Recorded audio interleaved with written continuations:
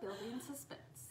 Everybody, yeah, rock your body, yeah. Oh, we're stopping. Back streets back, alright. Something like that. We're close. We should have said Brooke and Farron are back. You know, all right. People are just gonna have to round up on that one and give it a 10. Yes. Give it a 10. I Yeah. love that. Okay, we're back together again. I was out last week. How was it? It was good. It was relaxing. That's exciting. It's hard to relax when you're a 1. An Enneagram 1, in case you didn't know. I'm just saying numbers. Yeah.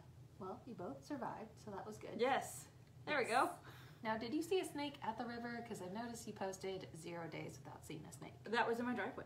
Yesterday or Wednesday. I was going to get the trash cans back in, and I walked out, and it's just in my driveway. Guess what? What? The exterminator guy that comes and like treats your house every so often just to keep up and keep the bugs out. He said there's this stuff you sprinkle and it doesn't kill the snakes, but they can't stand it and they just evacuate from your house. And so Jacob was supposed to call and tell you about it. Give him a minute. Jacob, don't call me now, we're on live, but in about like 20 minutes maybe call. Yeah, and then I'll post it so that way if you guys are like Brooke and have snake problems, you too can be snake free. Yes, that would be a lovely thing. Yeah. I'd love to be snake free. We don't always talk about snakes. It's but when we do, it's me. I'm a magnet and I don't want to be. Anyway, okay guys, this past week was episode 54. We had a listener's choice episode. yes, with Fools in Love. Yeah, so Fools in Love, they have a podcast. Follow them on Instagram. It's just @FoolsInLove, foolsinlove.com. Fools in Love everything. Fools in Love podcast. So follow them. They do. They are a couple. They work together, not only on the podcast and blog stuff, but they actually have full-time jobs aside from the podcast, and they work together. So commuting every day. Imagine working with your spouse. Just everyone out there, think about that for a second. That wasn't a question for us. No. It'd be a heavenly.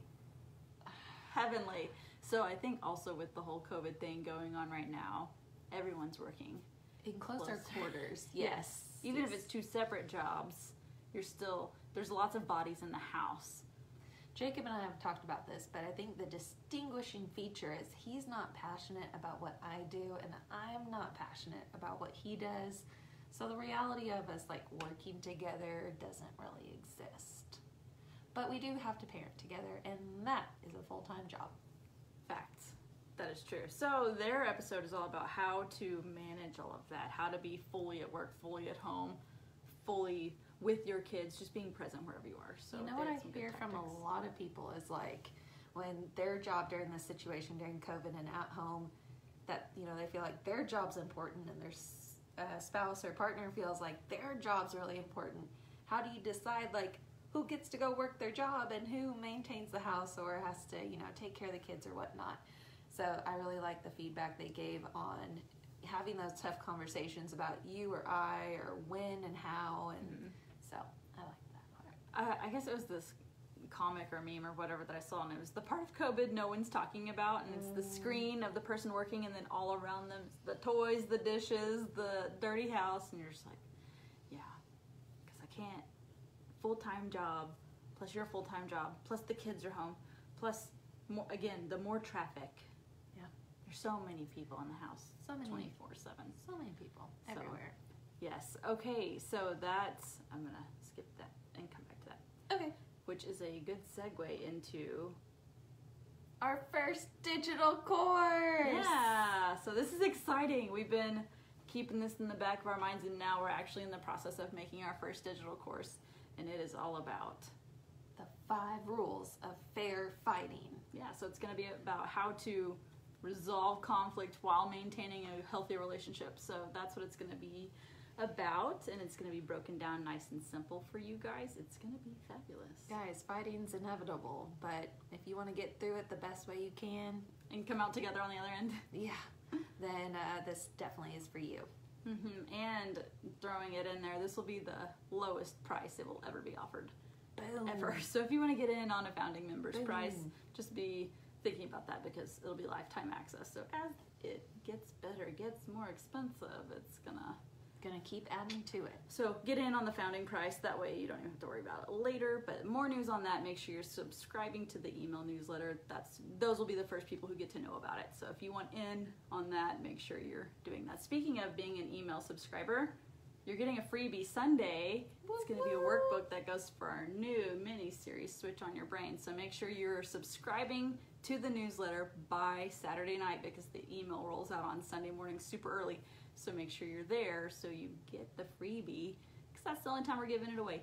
Yay! Woohoo! What's up, Starlight? I see you watching. She was on last week. Yay! She did well. She was Look brave. at you. Thank you for volunteering. Yeah, she didn't have much of a choice. Yeah. Hey, be on this with me. Hi. Yes, you're doing it. Okay. So we mentioned a new mini-series. It'll be 10 episodes, so 10 weeks worth of stuff coming at you, and it's on the book Switch on Your Brain, which I'm gonna link the affiliate link right now while you kind of talk about it. Yeah, so we touched on it our last Friday night, but it's all about switching on your brain, quite literally. Literally switching on your brain. All the proteins and the DNA. But I just, again, the same quote stuck with me from Peace Pioneer. Peace Pilgrim. Peace Pilgrim. She is a pioneer, I'm sure, as well. But anywho, she mentioned that if you knew the power your thoughts had, then you would never think a negative thought again. And so if you struggle with negative self-talk or anxiety or depression, this is a really good book for you, how to really take control of your thoughts, take them captive, and use them for your good. So we definitely recommend that book for all of our listeners. Even if you're pretty strong, have a strong mental capacity, we all have our moments where, you know, tragedy strikes or we're stressed out. And so this is a really great tool for your toolbox. So the book looks like this, Switch on Your Brain, and the tagline is Keynote to Peak Happiness, Thinking, and Health. So you want to be happy? Here's this book. You want to think better? Here's this book. You want to be healthy? Here's this book. So the affiliate link is below on this, so make sure you click that. It'll go right to Amazon. You can book it. It'll be great. So I love how, okay, has anyone seen 100 Humans? It's on Netflix. It's a whole research. They test 100 humans on different things. Yes. And I watched an episode today, and it was the happiness episode, like how can certain things make you happier. And I love how the book actually breaks down scientifically how you can make yourself happier and lead a happier life, all by maintaining what's in your mind. So it's extremely fascinating. I think a lot of us know it's possible, but the how-to is the piece that we're missing. And so this book, the first half is the science behind it. Again, we love to provide you guys with things that aren't just fluffy and neat to hear and say and see on a pretty quote. Even though they are those things. They are all those things, but it's actually scientifically Substance. proven. And then the second part of the book is all the application part of it. So if you know that's possible, but you just aren't sure how to get there, that's what we do. We bring you the books that give you the how-to. Yes, and don't let words like neuroscience intimidate you, because we're going to tell you what it means, and we're going to talk about it on a human level where we are not doctors. So we will. Dr. Brooke. Yeah, yes, that's me. So we'll explain it in a way that you guys understand, so that way you're not having to throw the book out or I don't know, I don't understand it. We're not going to do that to you. And I also love how it marries science and the Bible. So science is, as we're getting better with technology and science and discovering things, it's catching up to what the Bible is already saying. So everything is biblically backed that is on here, and I love it. So that just makes me super excited. We're going to have someone who they have, I think it's their doctorate in apologetics. We're going to have them on the mini-series. His specialty is apologetics, and he's a doctor. So, Brooke, what are the apologetics? That's where you are debating why a certain religion is correct. So, like Christianity, how we can prove that it is the thing. Thank you. He's gonna do a way better job because that's his specialty. So we'll save it. I think his episode's gonna be 65-ish. Yeah, but you should tune in ahead of time so you can keep up with what we're talking about and asking him. Yeah. Well, guys, have a happy Juneteenth. Yes! And shout out to my sister. It's also her birthday, so happy birthday, Sydney. Big day for everybody. All right, good job, people, and We got recording to do. we're gonna go record some episodes, so there's that. Bye. Bye.